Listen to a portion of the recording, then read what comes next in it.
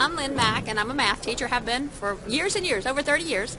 I wasn't aware of Khan Academy till my son, who was a freshman at Clemson University in South Carolina, came in one day and said, "Mom, you really need to be using Khan Academy."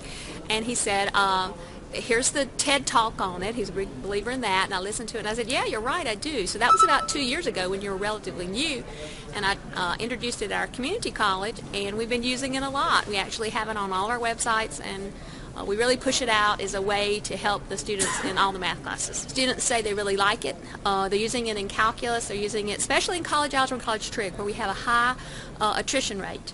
And we're really trying to get them to use it more before they come to class. And because we really don't, there's no need for us to go out there and produce what you already have.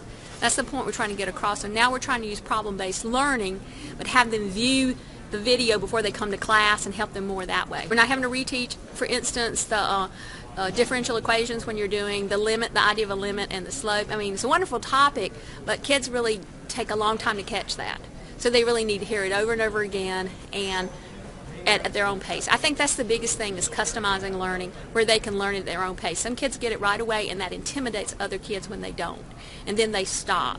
This way they can privately increase their ability and their confidence level with something, before they come to class.